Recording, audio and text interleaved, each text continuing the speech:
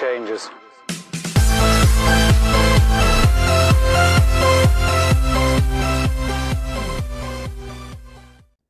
Hey guys, what is up? Pandacraft Gaming here, and today I'm going to be showing you how to fix the Minecraft has run out of memory error.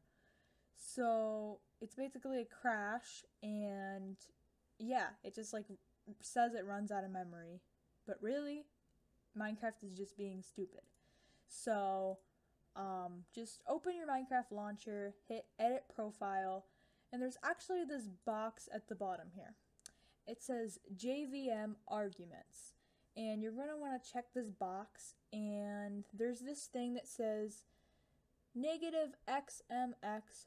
It should say 1G depending on like what it's set as. I believe it should only say 1G, but that 1G stands for 1 gigabyte if you don't know. So change this to something. It can be really any number. Just change it to 2. If you don't know what your RAM is, just change it to 2 and then hit save profile, and then whenever you hit play it'll open it up and everything will be good.